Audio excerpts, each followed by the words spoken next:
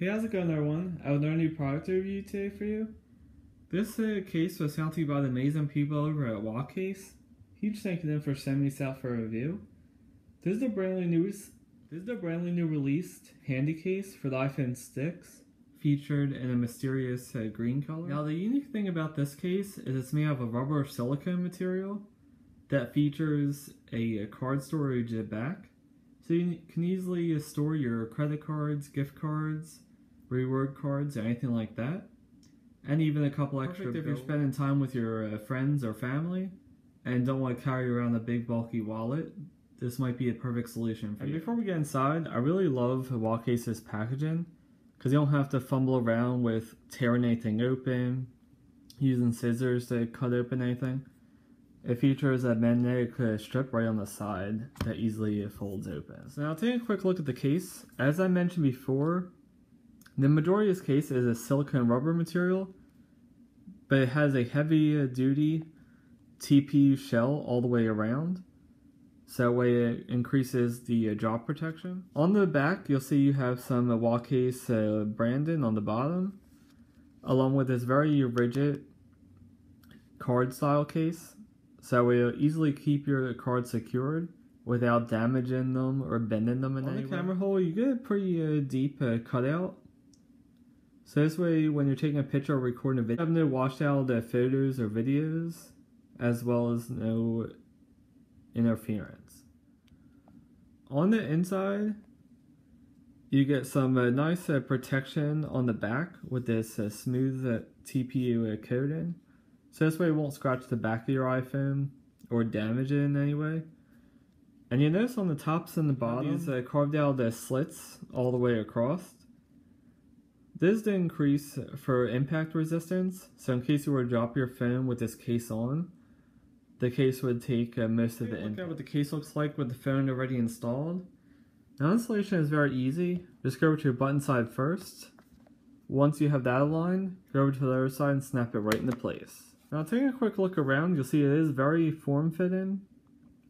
So if you are using a screen protector, whether it be plastic or tempered glass, I would recommend using one that only covers the screen and not all the way out to the edges. So that way you reduce the chance of any bubbling or interference. On the top you see you have a decent amount of lay on the table design. So you can rest assured if you were to lay your phone face down, your front of your screen wouldn't get scratched at all. Taking a look at the buttons, you'll see you have your lock button covered up. Very easy to press. Same with your volume buttons. You get that nice satisfying tactile feedback, along with a very large opening for your silent switch.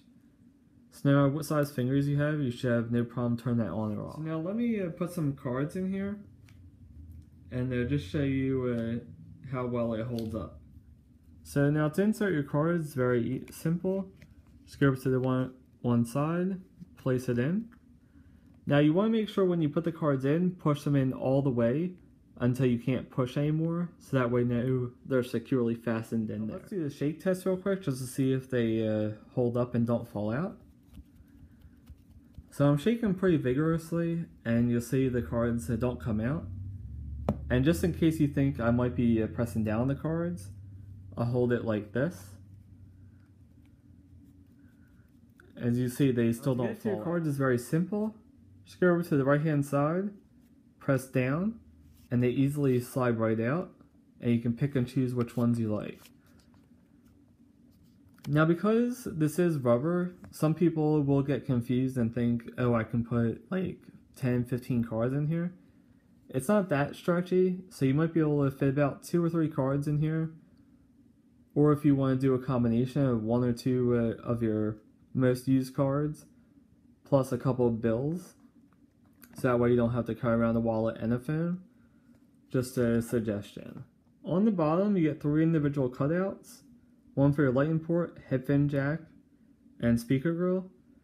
Now these aren't to work well with most third-party accessories, as well as standard Apple connectors. I do want to mention, however, since they aren't that large of openings, you will have to remove the case if you choose to dock it, or if you have oversized headphone connectors. So overall, it's a pretty nice case to have.